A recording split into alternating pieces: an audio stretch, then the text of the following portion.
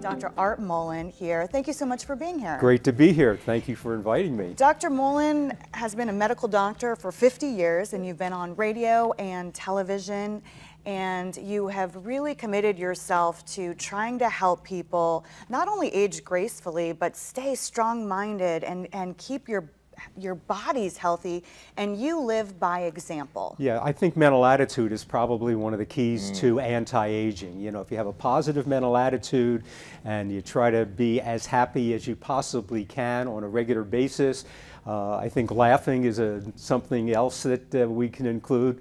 I think that that's probably one of the strongest recommendations I have for anti-aging. Of course, there's exercise and diet, and you know, we can expound on that. But positive mental attitude is so important.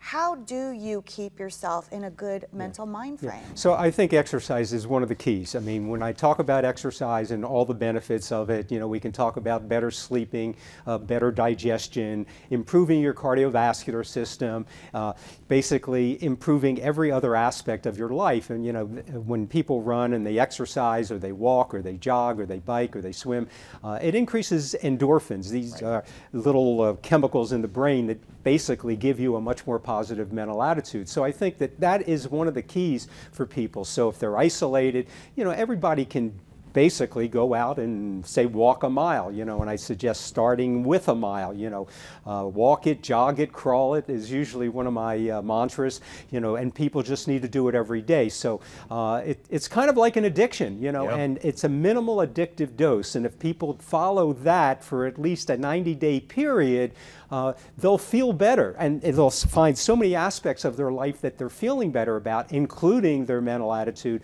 that they'll want to continue to do it. And if they stop, you know, they'll experience depression, anxiety, fatigue, insomnia, all the symptoms you might experience if you were addicted to a drug and then you withdrew that particular drug. In the social isolation, can you talk about that part of it, staying connected to people? Yeah, so when I do research studies, and I've written several books, you know, Dr. Mollen's Anti-Aging Diet, and when we look at certain civilizations and have they improve their longevity and people live to be 110, one of the things is a social network. So you need to be in contact, you know, with that social network and kind of keep friends around you. I always tell people, get a lot of younger friends so that they're going to be around, you know, when you get to be 100 or 110. But social networking and family is so critically important. People, you know, I mean, I can't underscore the importance of having family and keeping in contact with your relatives, the cousins, the nieces, the nephews, you know, your grandparents. And I think that's really very, very important. How important is routine to keeping that up? Right, and I think that is very important. People need to have a set program. You need to have it on the calendar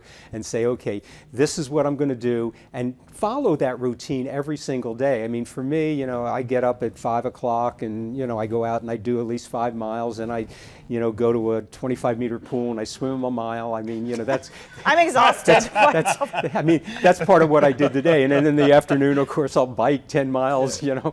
But, you know, that routine is so critically important to your overall mental attitude. The other thing is when people get isolated, a lot of times they'll, you know, think, well, I'm feeling a little depressed, I'm going to have some alcohol. So I think you have to really be careful, you know, as people get older. You know, I find older people start to drink more than younger people because they're depressed and they're just trying to, you know, comfort themselves in some way. And then their eating habits change. So, you know, I think the diet and the, you know, the alcohol, I think all of those are critical components to the whole anti-aging process. I mean, if people, you know, as they get older, they start to gain a little bit of weight, and then they get depressed, and then they're going to have some alcohol because they don't like the way they look or the way they feel.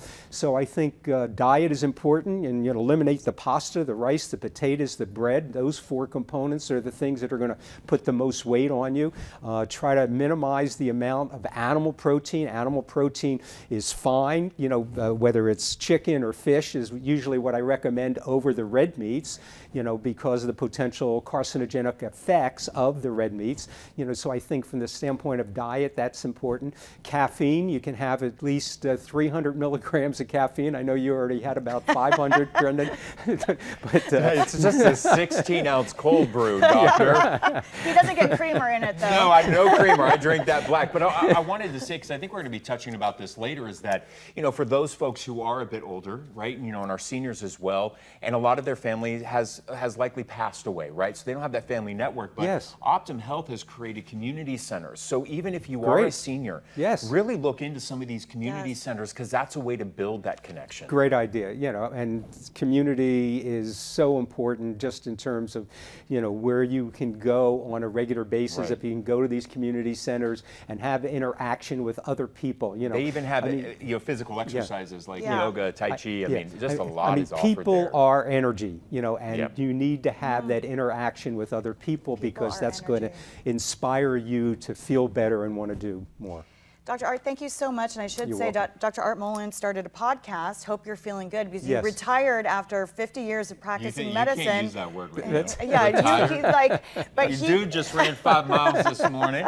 He's gonna go, he already swam, and he's gonna go for another 10-mile bike ride today. I know, we seem so lazy today, but we appreciate you, and I hope people check out your podcast because you give a ton of advice, and one of the things that you're really big on too is preventative medicine, which hopefully then as people live longer, they live more healthy and beautiful lives. Right, and they can reduce the amount of medications that they're taking on a regular basis by implementing an exercise and diet program, and they're going to save money, you know, on those prescription medications. Yeah. Dr. Art, thank you so much. You're welcome.